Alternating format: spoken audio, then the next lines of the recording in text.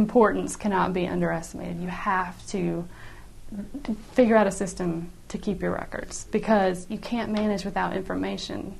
And you have to make sure that it's worth it to put in the time at the beginning to get a good system for record keeping, because otherwise it's going to cost you money either fixing it or not having good enough information to make timely decisions. So it's super important. So you have to make sure it's timely. You got to look at it every week, every month, every quarter, and then you got to make sure it's accurate because you got to get good information in to be able to get good information out. So I guess the biggest challenge for a lot of entrepreneurs is cash management. So information about cash is crucial.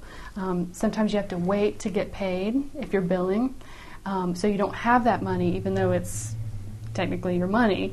The other thing is paying bills. So if you got to look at cash instead of just income.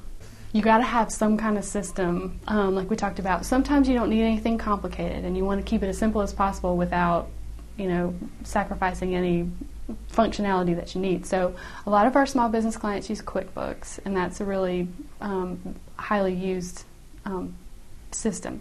But we provide sometimes you just need a little Excel spreadsheet. So other times you might need something more robust. So it really depends on the business, but you want to take the time to develop your system for record keeping and what reports you're going to look at and how often.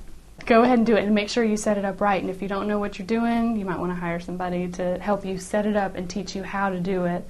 Because, you're learning to navigate, usually, especially if you don't have competency in record keeping to begin with, if you didn't come to your business with that competency.